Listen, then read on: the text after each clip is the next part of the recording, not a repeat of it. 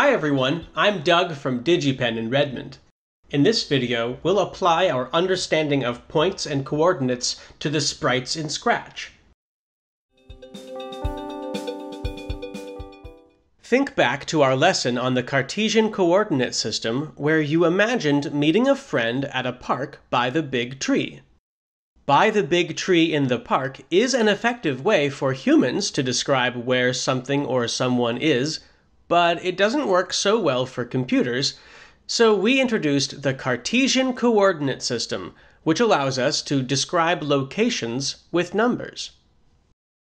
Let's imagine this same scene in a game with a Cartesian coordinate grid for reference. Here is the tree, here is your friend, and here you are. Now, what are the x and y coordinates of your friend? This is a difficult question to answer. It looks like the left side of your friend is somewhere around 80, and the right side is at 160. And the top and bottom of your friend seem to be at about 110 and -20. These measurements define a rectangular region, but that's not how most games would answer the question. Instead, most games would choose a single point, usually within the area of your friend, and say that that is the position of your friend. This is exactly what Scratch does as well.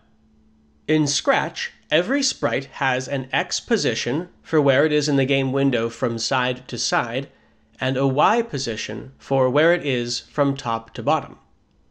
As a sprite moves to the right, its x position increases, and as it moves to the left, it decreases.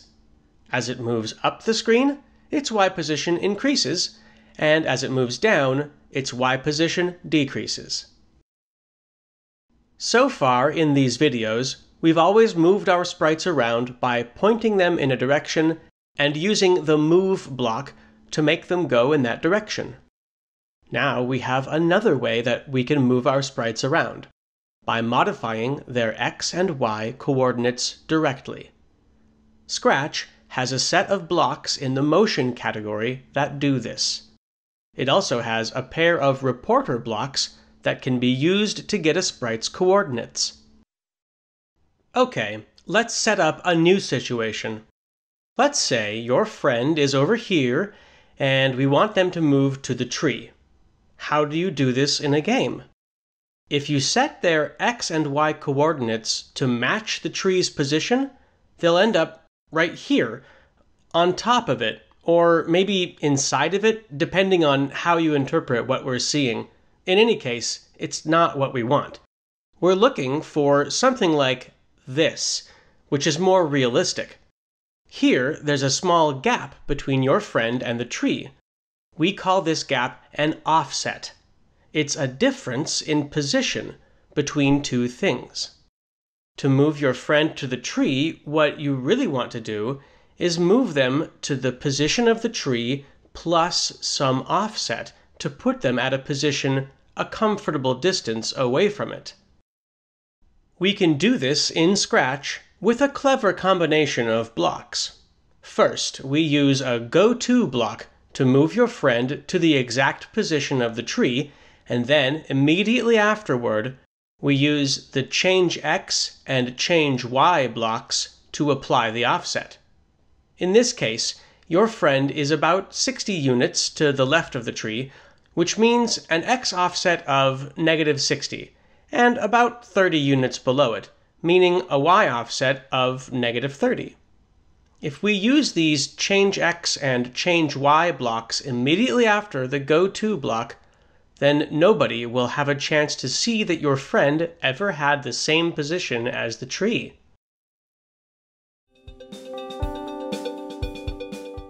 In many space shooters, the hero is not free to move wherever they like.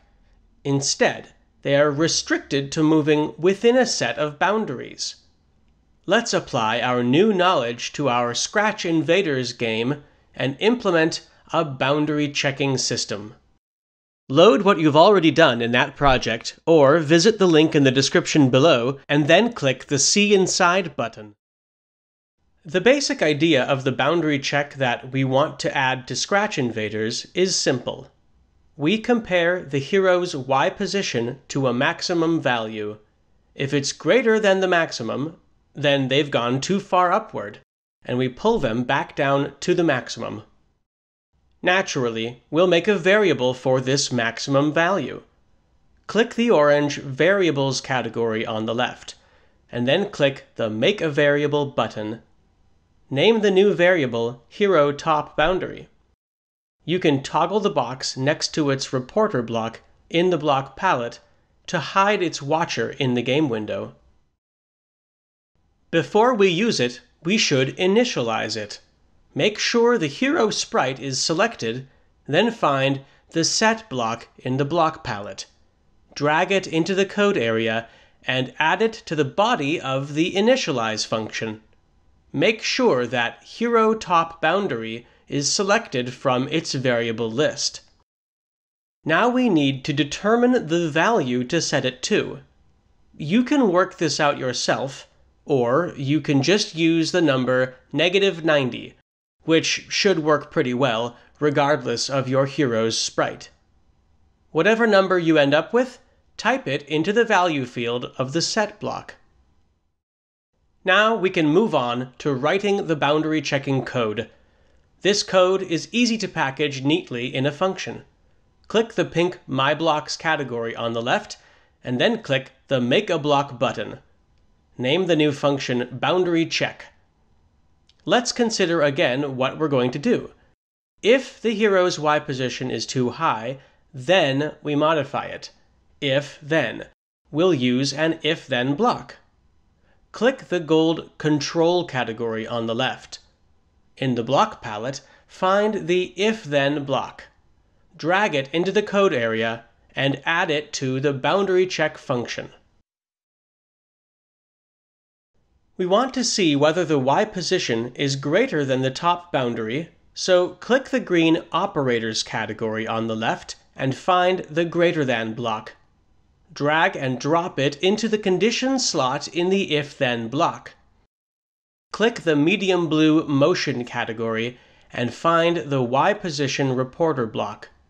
Drag and drop it into the left value field of the greater than block. Now click the orange Variables category and find the Hero Top Boundary reporter block. Drag and drop it into the right value field of the greater than block. This block now reports whether the hero's position is above the top boundary. If it is, we want to set it to be equal to the top boundary, so click the medium blue Motion category and find the Set Y block. Drag it into the code area and attach it inside the mouth of the if-then block.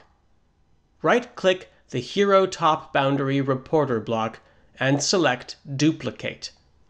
Place the new copy inside the value field in the Set Y block. This completes the boundary check function. Now we just need to call it. Click the pink My Blocks category. Drag the boundary check block into the code area and attach it beneath the Handle Movement block inside the mouth of the main Forever block over here. Click the green flag. Now the hero is restricted to the boundary enforced by the boundary check function.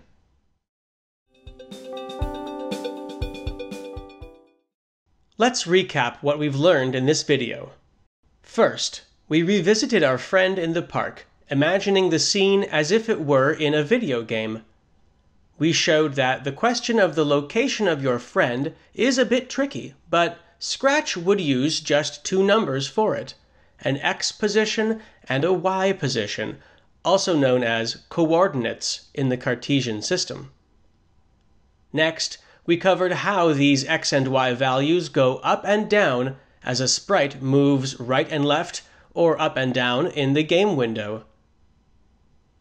Then we learned about the Set X and Set Y blocks that Scratch uses to set the positions of sprites, as well as the X position and Y position reporter blocks that can be used to read these values.